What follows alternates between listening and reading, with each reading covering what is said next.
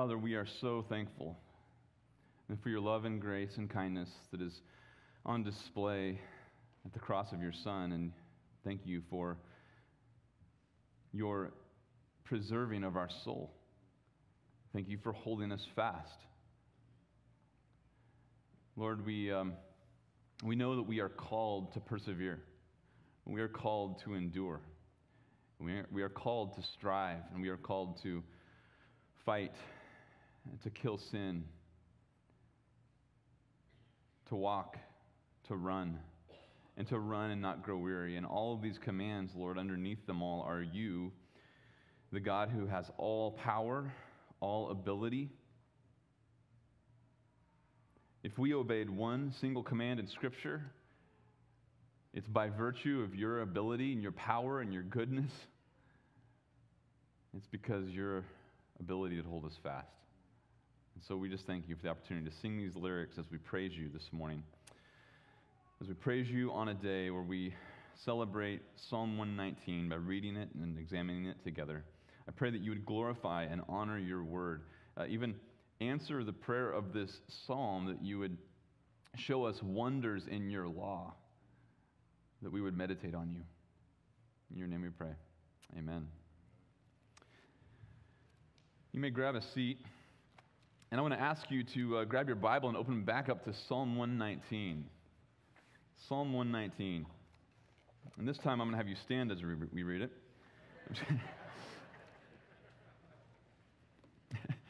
I'm glad you laughed, because if you didn't laugh, I'd have to look up and tell you to sit down. So, as I was thinking about how to introduce a section of Psalm 119, my heart turned to some figures in church history whose lives serve as a real testimony of the power of the Word. And I'm going to look like the plagiarist this morning, because I picked two men, and they were both referred to in the communion message by Matt Kelso. In the same order, even. Spurgeon and Luther. There's a book by Ian Murray called Spurgeon versus Hyper-Calvinism, and its first chapter is a chapter of such practical importance that I try to go back to it every year in my own life, in my own heart. The title of the chapter is A Life of Testimony to the Word of God. And Ian Murray is kind of asking the question, how does a man like Charles Spurgeon, a man who wrote over 60 volumes of sermons and was just notably the greatest orator probably of the 1800s in Britain. And he asks the question, how could somebody have such incredible influence over such an incredible amount of time? And so he says it this way: the obvious question is, how could any man retain such influence over so many people through such a long period? How can we account for the enduring interest? How can a man speak so often and write so much without losing his freshness and his appeal?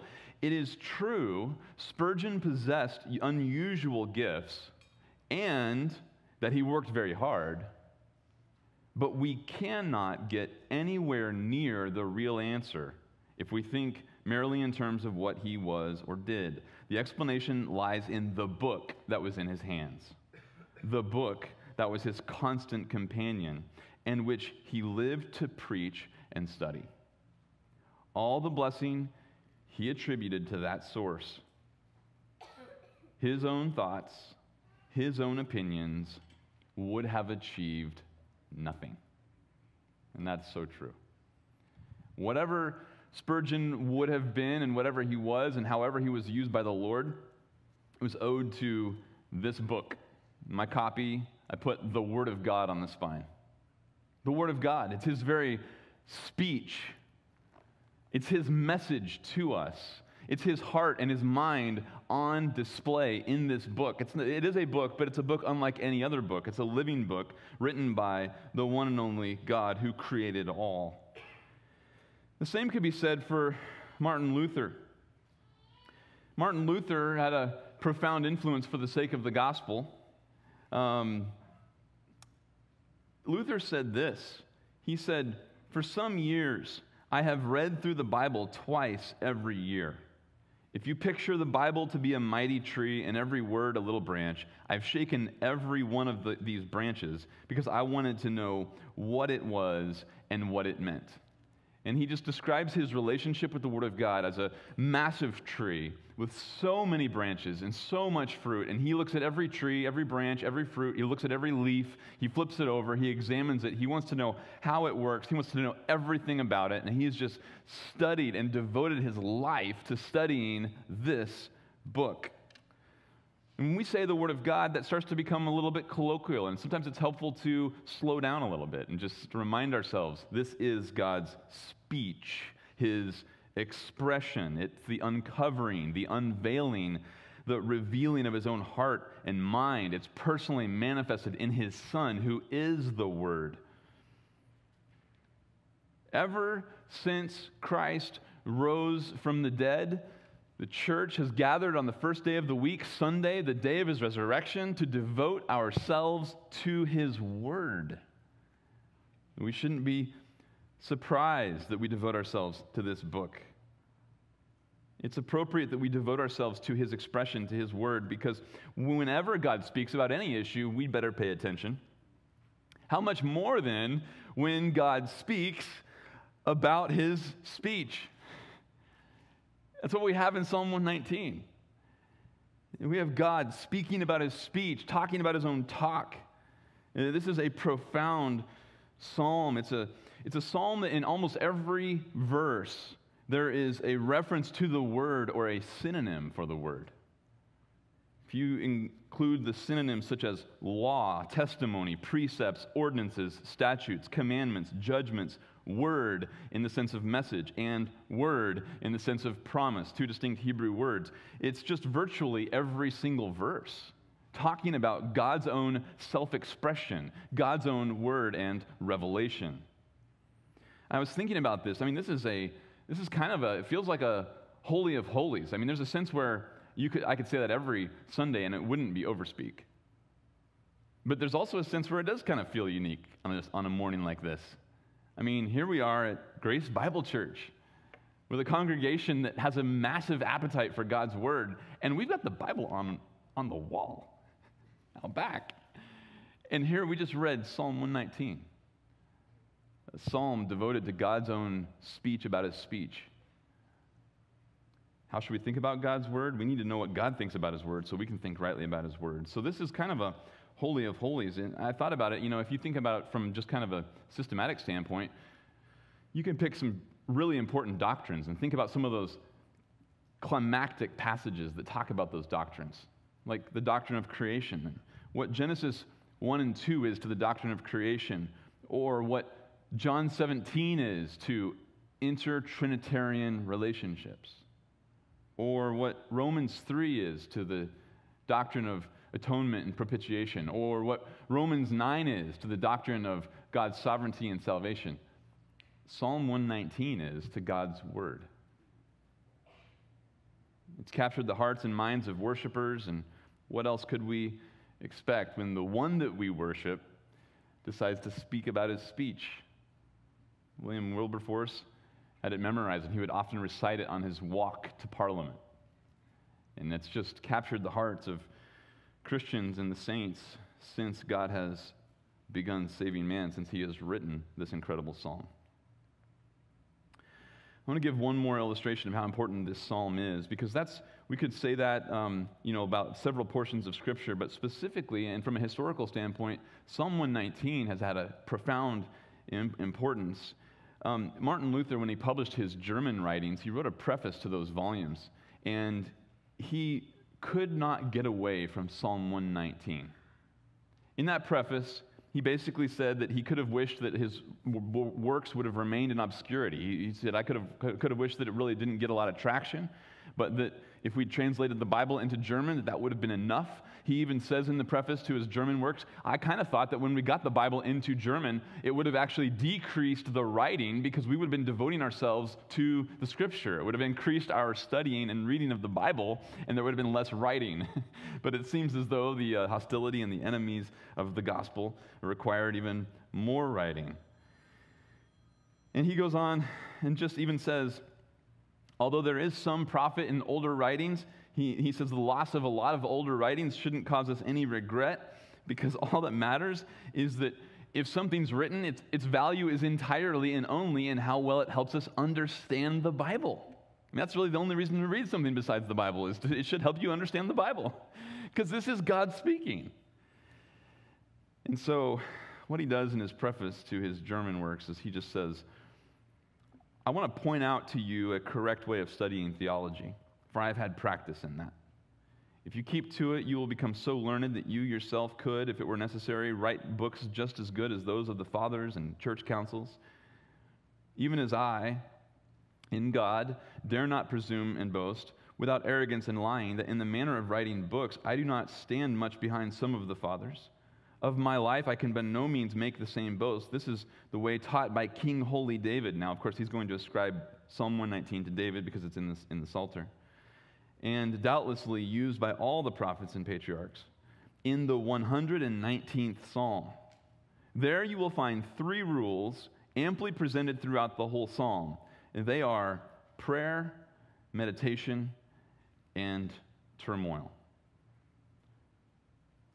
Those are his 3 prescriptions. If you want to learn how to study theology, he says you need to look no further than Psalm 119 to learn how to be a theologian. And from Psalm 119, you learn that you need prayer, meditation, and suffering.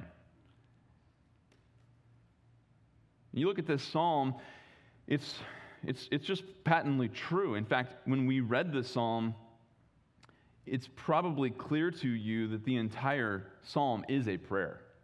It's directly to the Lord. The Lord is in the second person. The author is not writing about the Lord. He's not speaking about the Lord so much as he is speaking to the Lord. It is a prayer. It's an expression of prayer straight to the Lord. So if I were to create an index of where Psalm 119 talks about prayer, just write down roughly verses 1 through 176. Now, if you want to think about where this psalm talks about his second instruction for how to become a theologian, and that is meditation. Let me just grab a few as by way of example. Look at verse 15. I will meditate on your precepts and regard your ways. Look at verse 27.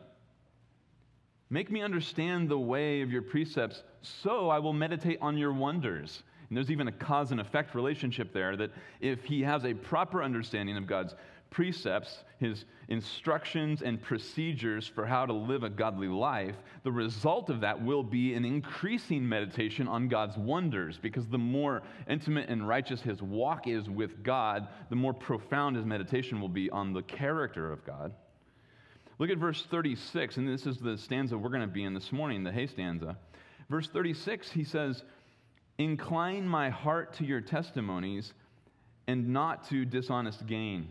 And that's doesn't use the word meditate. It doesn't speak directly of meditation, but it describes the heart bending, inclining, like a magnetic attraction, the heart going in the direction of God's testimonies. And that's an aspect of meditation, is when your heart and your mind bend that direction. I go the direction of what God has said in his word, then that meditation happens when your heart is bending that way.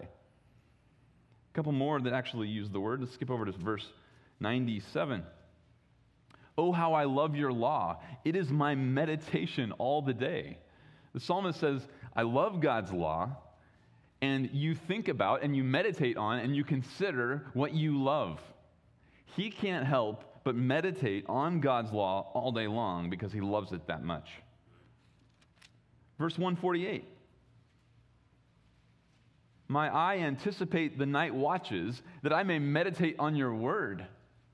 And that's pretty sweet. You think about, man, the night watch when everything is just slows down and there's really nothing to do except just keep watching. There's no one awake and you got your time and thoughts to yourself, and you can just be undistracted so that you can think about God's word. So you can meditate on God's speech, his expression to us. Meditation is, of course, a critical part of a relationship with God and being a theologian and thinking rightly about everything and anything that God wants to make known to us. The third quality that he mentioned was suffering, and let me just show you a few examples. Go back to verse 50. Verse 50, this is my comfort in my affliction. that your word has revived me. I mean, this is a source of comfort to the worshiper when we are afflicted, that we see, regardless of the intensity of the inner turmoil, an even greater power of the Word of God to cause life in the soul. Look at verse 67. Before I was afflicted, I went astray, but now I keep your word. It's hard for me to, I really don't know that I have the ability to read that verse without thinking of the example of a dear friend named Rob Silcox, who came to my apartment from a halfway house and was radically saved from drug addiction. And 10 years later, after 5 years of marriage, was dying of his second round of battle with cancer. And he came over to my house about 2 months before he passed, and my boys were there in the living room, and I just said, "Hey, Rob, tell the boys what your suffering has taught you." And he just didn't even hesitate. Before I was afflicted, I went astray, but now I keep your word. Look at verse 71. It is good for me that I was afflicted, that I may learn your statutes. The psalmist is boasting here of the goodness of the Lord that we just heard from Nahum 1:7. And he's boasting of the goodness of the Lord in the affliction. How good is God to afflict us? He is infinitely good to afflict us. Because look at the result. That I may learn your statutes. There are statutes that we just would not learn without suffering. And so God is so good to teach us. Look at verse 83.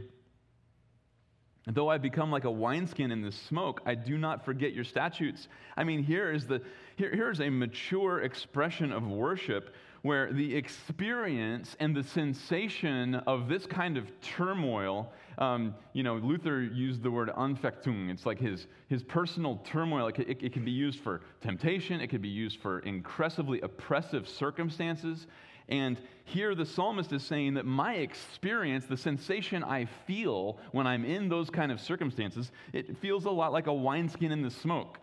Like some sort of really old, dry, crusty piece of leather, like a golf glove left in the garage for 2 decades in the Arizona summers. And you pull that thing out, and it's just cracked, and it's just, wow. He's like, that's what it feels like. My life feels like that. And even though my life might feel like that, even then I do not forget your statutes. What an incredible, incredible blessing to learn theology in the face of the furnace of affliction.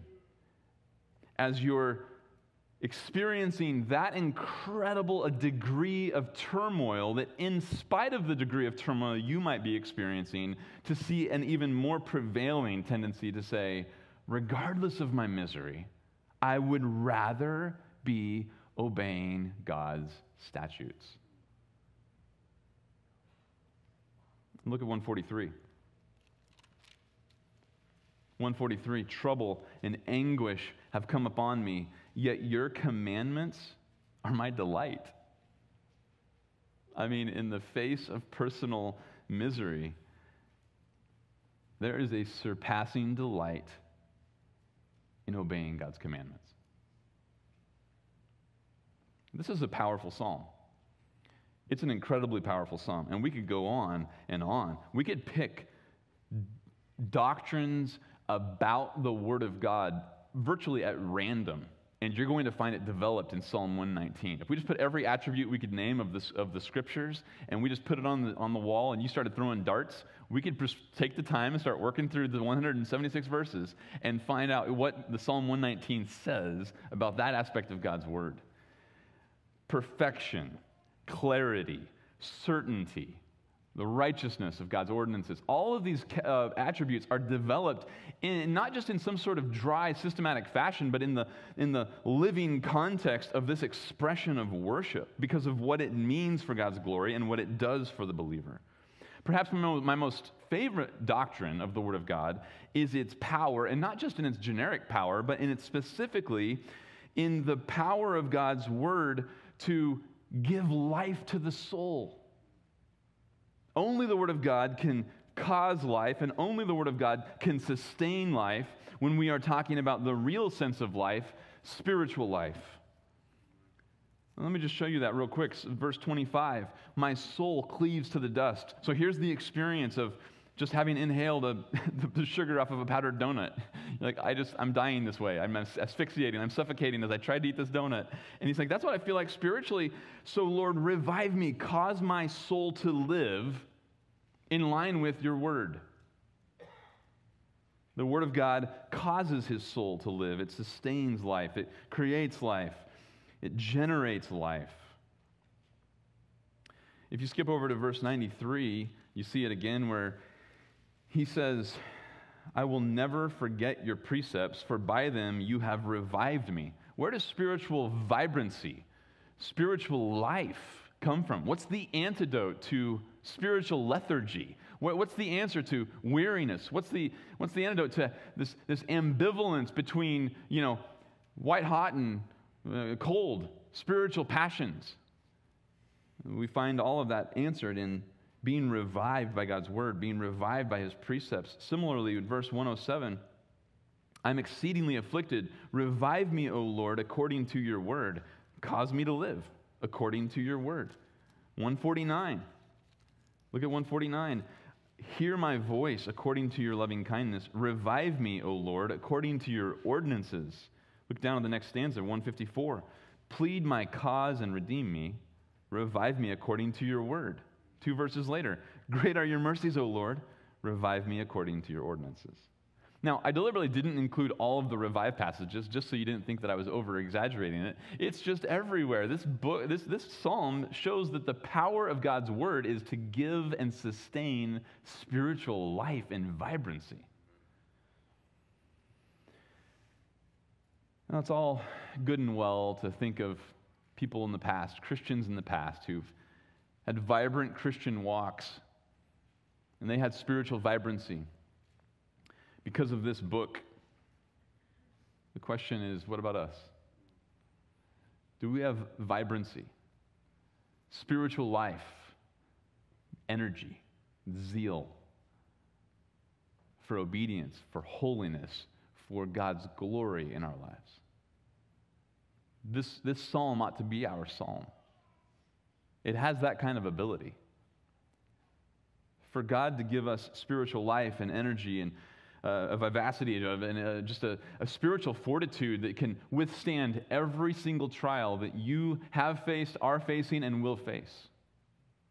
You need to look no further than this book. And Psalm 119 tells us. But here's what I want to do. I'm excited about diving in, and it's going to be very quick, but we're going to dive in, and we're just going to limit our scope here, our focus for the greater part of just one little stanza. Because as I've shown you, the scripture, this psalm has so much to talk about, so many different doctrines. But there's something even more powerful about letting it speak in its own expression. In fact, the form of this psalm, it's an acrostic, which means that it starts with the letter of the alphabet. As Omri mentioned, each stanza is the next letter of the Hebrew alphabet. So it's highly formalized. The psalmist has taken a lot of time to think through the expression of worship to continue that 8 lines in a row of the same, beginning with the same letter. And in fact, it's kind of interesting that some commentators study the psalm and they almost walk away thinking, well, the formality kind of overshadowed the content, so really all that's driving it is what he could say with the next letter, which couldn't be farther from the truth. It's like the profundity of Jeremiah's lament when Jerusalem is sacked, and he sits down and pens Lamentations, another famous acrostic. Each of those chapters with 22 verses, except for, of course, chapter 3 with 66, but every chapter besides chapter 3, it's 22 verses, and chapters 1, 2, and 4 just work right through the alphabet. Every line is the next letter of the alphabet. Chapter 3, every 3 lines, the next letter of the alphabet. And then chapter 5 doesn't quite follow the acrostic, but it keeps the same structure of the 22-verse form. And to say that, well, he just didn't really quite capture the ache of that kind of suffering because he just stuck to the alphabet. Don't think so. In fact, what's so profound is that it's so clearly thought through. There's an organization to it. There's a flow to it. And I think we'll be able to see that in this one in this one stanza of Psalm 119. It's called the Hey stanza, starting in verse 33. It looks like in English, it looks like the He stanza, but that's just the Hebrew letter, Hey. And it's interesting, if you were paying attention to the reading, the Legacy Bible did a great job of bringing out, you probably heard the word cause. Basically, the Legacy started with cause in verse 34 all the way through verse 39, which is great. In fact, they could have even translated 33 with a cause, and it would have said something really clunky, like, cause me to be instructed. But that would have been accurate to the Hebrew. What's interesting about this stanza is being the Hey stanza, there's a verb stem in the Hebrew language that starts with this letter, and it makes the verb a causative. So I was trying to think of what we would do in English to do this, and maybe if you add on the end of an English verb, ize, to cauterize, to caramelize, to, do whatever you do. You torch it till the sugar burns and it's caramelized, right? You add ize and it just it makes it a causative type of verb. That's exactly what's happening in this stanza. And so verse 33 through verse 39, the first 7 lines are Hifil stem verbs. All that means is those are all verbs that are causative. The psalmist is actually appealing to God, saying, God, won't you cause something to be true in my life? This is a profound stanza of expression of dependence. In fact, it's so important this comes so early in the psalm, because you're going to see the psalmist say things like, cause this to be true in my life, and then you'll see later in the psalm, in further stanzas, that he turns right around and says, I will do this in my life. And so he's not passive about it, he is dependent. And so if your life is lacking spiritual vibrancy and vigor, if your spiritual energy is low, perhaps this stanza will be a blessing to you as an expression of dependence. Of course, if we try to live the Christian life on our own, we will quickly see our limit. We will quickly see our inability. And this kind of dependence, this kind of desperation, it doesn't lead to, if it's prayed in faith, it doesn't lead to passivity. It leads to fruitful energy and fruitful effort for the Lord. So I titled this Prayer to the God Who is Able, because every line is just dripping with conviction about God's ability and personal inability. And you can see it in all of these causative verbs. There is a structure to it. If I'm going to give you an outline of how to really emulate this psalm, I would just say this. Pray for discernment. First of all, discernment. The first 2 verses both have to do with discernment.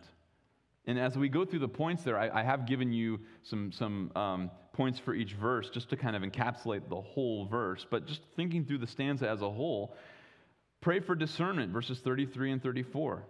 Pray for sanctification, verses 35 to 38. And then pray for the outcome, verse 39 and 40. And what I mean by outcome is, I originally was thinking fruit, but then I thought, well, fruit doesn't work because sanctification is the fruit. But what I mean by that is the outcome of having that kind of discernment and that kind of holy living, it produces an outcome in your life that the psalmist is very concerned about, and he wants to protect in those prayers expressed in verses 39 and 40. So let's dive right in. This is going to be really quick. Verse 33. The idea here would be, cause me to be instructed, O Lord. So it's translated, teach me, O Lord, the way of your statutes, and I shall observe it to the end. Cause me to be taught. He wants instruction. This is the verb form of the noun Torah. It just means to instruct. The Torah is instruction, so this is to instruct. And he wants to be taught. He needs to learn. He wants to learn the way of God's statutes. Statutes are the parameters for one's life, and he wants to know them. He wants to learn them. And it's not just the statutes, it's the way of the statutes. So the way means the path. And in fact, if it's helpful because way occurs so many times. It occurs here, it occurs in verse 35, and I think 3 times in this stanza. When you think of the word way, think of like an animal in the wild that has its little den and it has its watering hole, and it walks that same route every single day. It starts to wear a path. And so when it comes to paths, the scripture is very fond of using path as the course and the conduct of one's life. There's the path of the foolish, the path of the man who walks according to human wisdom. And the fool is the person who looks at the path of folly and sees the biblical warning against folly and says, yeah, that leads to a really bad end. I'm not going to go all the way. I'm not going to go that far, but I can get on that path for the first couple of steps, and then I'll jump back off. And Proverbs comes along and says, that's a fool. That's a fool who thinks you can reject truth, rely on your own wisdom, and compute, I can totally disregard now, and 3 steps later, I can suddenly recover self-control when I said goodbye to that long ago. And so the fool gets on that path and doesn't realize step 1 leads to that end that I so desperately wanted to avoid. And the same is true on the positive side of the path of obedience. The psalmist isn't under any confusion that, oh, okay, obedience looks good for 3 steps, and then if it gets too hard, then I can just always jump off the path. He knows that biblical obedience, there's a path. And he wants to learn the path of those statutes, and he is committed to observing it to the end. And I will say this, I think this is better to understand the end here as the end of the path.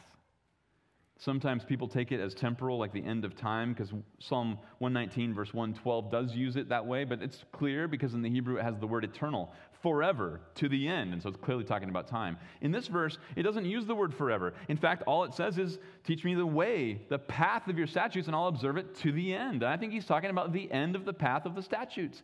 He wants to follow God's instruction as far as God instructs. I don't want to stop short of full obedience. I want to go all the way as far as you have commanded me. I'm not going to stop short of that. Verse 34, if that's learning the path, verse 34 is understanding the law. And so both of these together have this robust sense of discernment that we need to be praying about. Verse 34, the psalmist says, give me understanding. Cause me to understand. Cause me to have insight. Cause me to have discernment. Cause me to discern. Why? So that I may observe your law. Okay, pause right there. How instructive is that? The purpose of this prayer request is so that he could observe God's law. That is a prayer God answers every single time. Give me wisdom so I can be smart. Give me wisdom so I can navigate life and get the results that I want. There are so many wrong motives for seeking out wisdom. This is a spiritual discernment, a spiritual understanding that gives him the ability to truly observe God's law and, 34b, to keep it with all my heart. I mean, this is a profound request.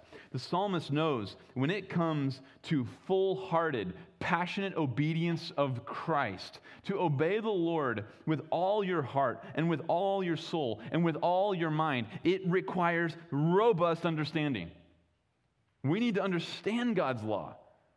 I need to know what he said. I need to understand his character, the nature of the promise. I need to know more about truth. I need to know more about God. And when you understand truth, you understand his law, you can't help but keep it with all your heart. Listen, believer, the psalmist knows that the understanding is the gateway to the heart, the volition, the will.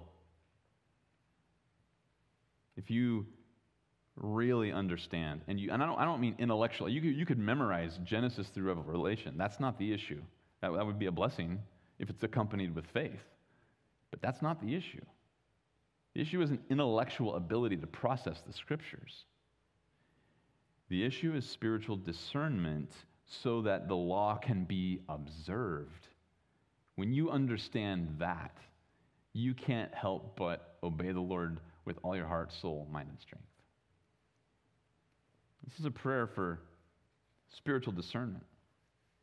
I kind of like to think of verse 33 and 34 as the Old Testament parallel to Romans 12:2, right? Do not be conformed to the world, but be transformed by the renewing of your mind so that you can, and I'm gonna go with the NIV here, test and approve.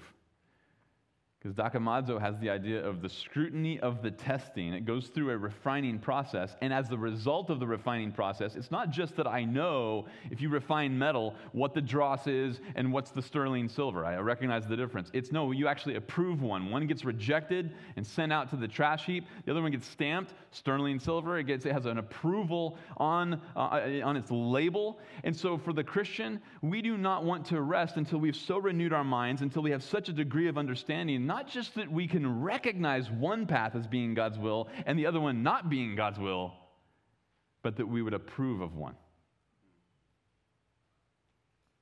It's one thing to just say in the Bible quiz, that's God's will and that's not. It's another thing for my heart, my full-hearted obedience to be embracing, that's God's will and that's what I want. I approve it. And that's what he's praying for in the connection between 34a and 34b. So those two verses are a prayer for discernment. Secondly, he starts to pray for sanctification. Flowing out of this kind of discernment and spiritual insight, he wants a life that looks like God. He wants to live a righteous life. Verse 35, make me walk, cause me to walk. It's actually the verb form of the noun for path. It's the path and way word now turned into a verb. And so it's cause me to walk, or even, maybe a little bit stronger, but even cause me to trample. I mean, it's like there's a victorious, triumphant aspect to this walk. It's not getting dominated by unrighteousness. It's not enslaved. It's not under the dominion of unrighteousness. It's actually trampling or walking, creating a path in God's commandments. Verse 35b, because I delight in it. That's why he's praying this. That's why he's praying this. I mean, this is all over Scripture, right? That our heart determines the direction of our life. Psalm 1, verse 2. The blessed man's delight is in the law of the Lord, and in his law he meditates day and night. What else can he do except meditate on the law day and night because he loves it, he delights in it. This psalm is expressing the tenacity that's necessary for every faithful Christian. This kind of walk that he's praying for does not happen if it's not your delight. If you don't delight in righteousness, if you don't hunger and thirst for righteousness, then you won't walk righteously. That's just a fact. That's theological fact. If you have no appetite for righteousness, you've got to ask, am I in Christ? If you have an appetite to walk like God, to look like God, to live like God has called you to live, to put His glory on display, if possible, could God get glory from this fouled up life? That would be the climax of my existence. Without that, you'll never walk in a way that pleases the Lord. He's praying, God, make me, cause me to walk this way, not because I love passivity, and if you want to change me, great, go ahead. I'm going to sit here on the sofa with my remote control in hand, sanctify me. If you want, Lord, do whatever you please. He's saying, make me walk because I delight in it, and I will walk that way. You read the rest of the psalm, there's so many statements. I will walk this way. I will do this. I will do that. The I wills of Psalm 119 are profound, but they start right here with, cause me to do it. Cause me to do it because it's my delight. You know, the same logic is on display in Matthew 6 when Jesus says, where your treasure is, there your heart will be also. What you put the highest value on is the direction of your life. And this psalmist is praying, make me walk this way because that is what he has put highest value on. He delights in a path that is obedient to commands. So sanctification, first aspect is he's praying for a walk in obedience, walking in obedience. The second one is inclining to his word. Look at verse 36. Incline my heart. You could even translate that literally, cause my heart to bend. Cause my heart to bend. You know, it's like picture your heart, it's like a rigid metal, and God's even just applying such force that it just bends toward what? God's testimonies. Saying, cause my heart to bend toward your testimonies. And it's interesting, you know, the progression here in these 4 verses in the middle about his walk, or about his, about his sanctification, his Christian life. Verse 35 is about the walk, 36 is about the heart, 37 is about the eyes, and then 38 is about the fear of the Lord. There's kind of a progression here, starting with the most obvious aspect of just the common flow of your conduct, which is your daily conduct, which can be seen by everybody. Then he starts talking about the heart and the eyes and what you look at, what you think about, and what you meditate on, what you love. And then fundamental to all of that is fearing the Lord, what you fear. And so here in verse 36, he's saying, would you cause my heart to bend toward your testimonies and not to gain? And I'm going to say it that way, not to gain. Why would I say it that way? Well, you notice the NAS has that in italics because that's an interpretive addition, and the word certainly can be used in context where it's paralleled with bribery or greed, and so it obviously can be used for dishonest gain. However, it can also be used in several contexts in the Old Testament where it can't be used in a negative context. It wouldn't make any sense. It's just neutral, just gain, advantage, benefit, or profit. And I would want to be very clear here. The psalmist is certainly not saying that there's something wrong with profit or there's something wrong with gain, as if somehow you can't provide for your kids. Scripture doesn't even condemn wealth. What it does condemn is loving it. And so he says, would you cause my heart to bend towards your word, not toward gain? There's nothing wrong with having gain, but he's praying that his heart would bend toward God's word, not toward personal profit. It's kind of a good test of our heart when, as we pray this stanza, do we find ourselves thinking more about our income and more about our investments and more about our portfolio and our financial stability or security than we do about our heart bending toward his testimonies? Verse 37, averting from a vanity. Averting from vanity. Turn away, cause my eyes to avert from looking at vanity. Cause my eyes to not see what's vain. And we should be very clear here that the prayer is not just what is wicked and immoral, but the prayer here is what is empty.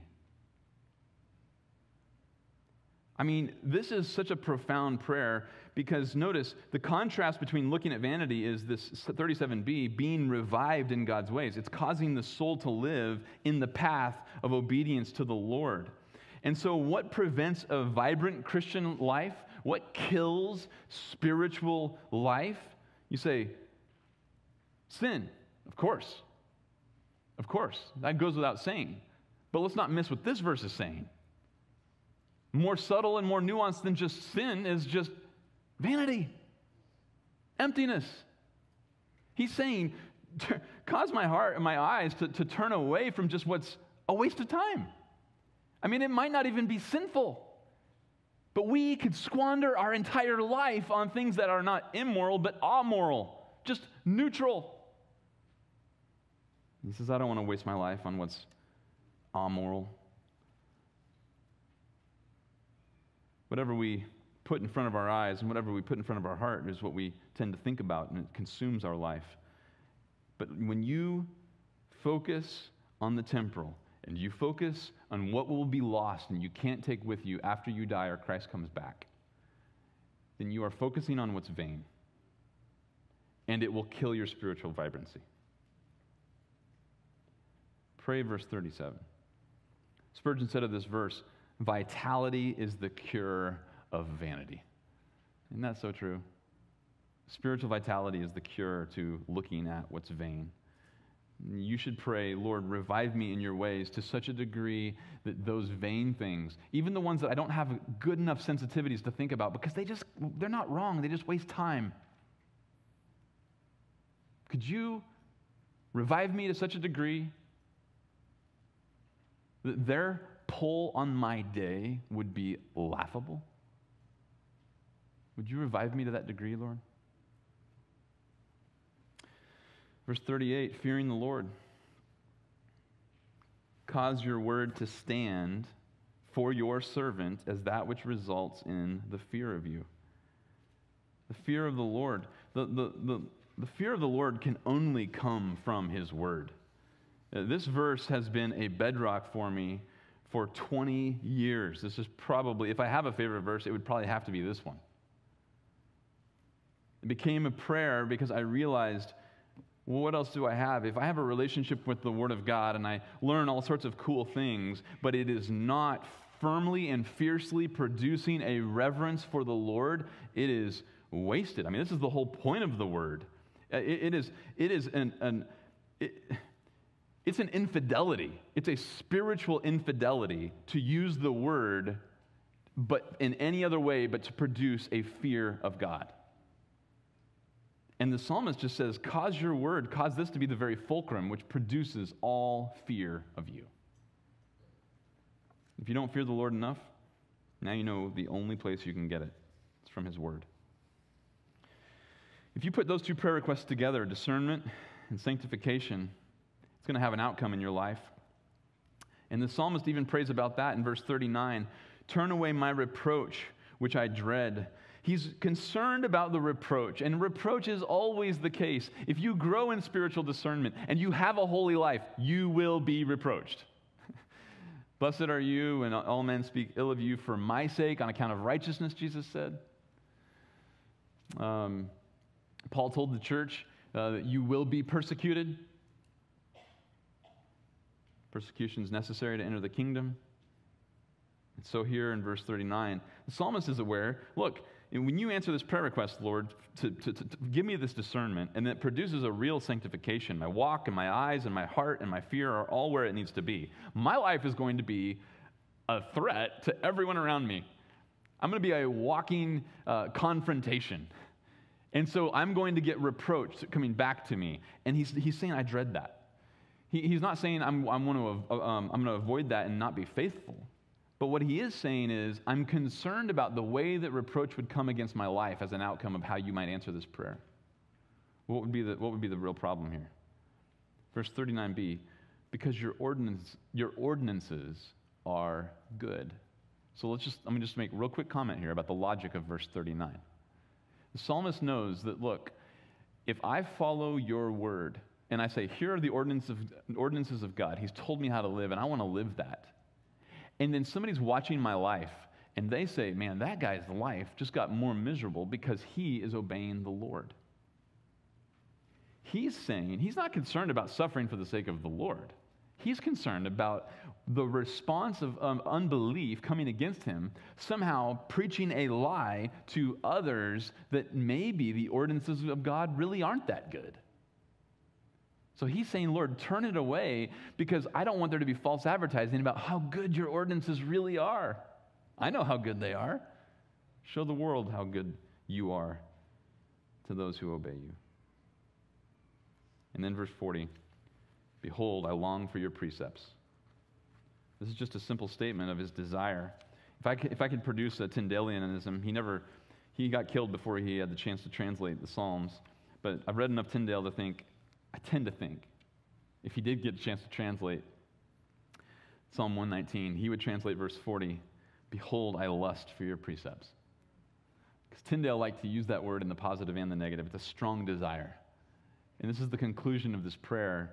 Lord, I have this intense, strong desire, a longing, a lust, and it's for your precepts.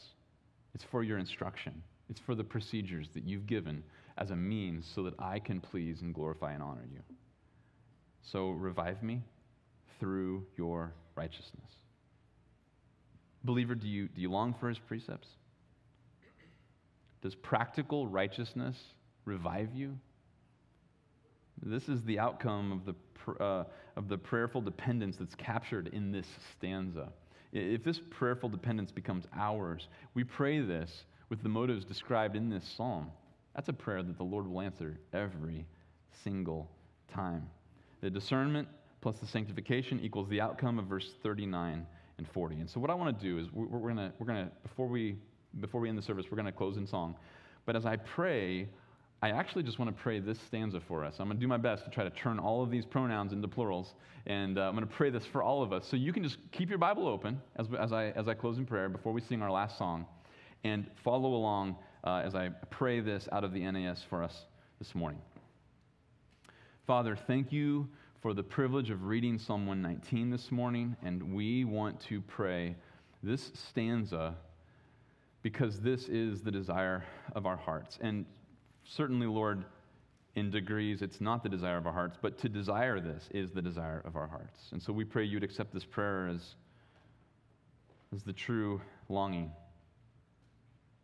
Teach us, O Lord, the way of your statutes, and we will observe it to the end. Give us understanding that we may observe your law and keep it with all our heart. Make us walk in the path of your commandments, for we delight in it. Incline our heart to your testimonies and not to gain. Turn away our eyes from looking at vanity and revive us in your ways. Establish your word to all your servants as that which produces reverence for you. Turn away our reproach which we dread, for your ordinances are good. Behold, we long for your precepts. Revive us through your righteousness.